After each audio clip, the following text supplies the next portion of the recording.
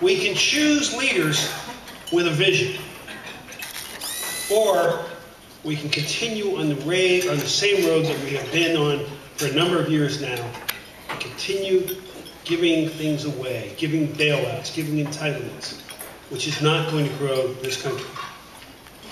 Pennsylvania, in my opinion, is no longer competitive among the states the way it should be. We have so much potential in the state of Pennsylvania. Unfortunately, what we see are employers and businesses moving out of Pennsylvania on a regular basis. These employers and businesses are truly the engines of a vibrant economy, not the government. And the government has to remember that. Pennsylvania has a great higher education system of private and public colleges and universities.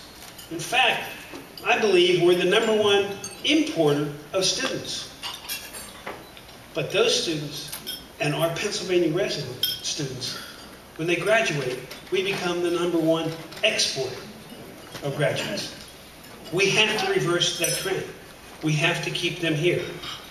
If we are going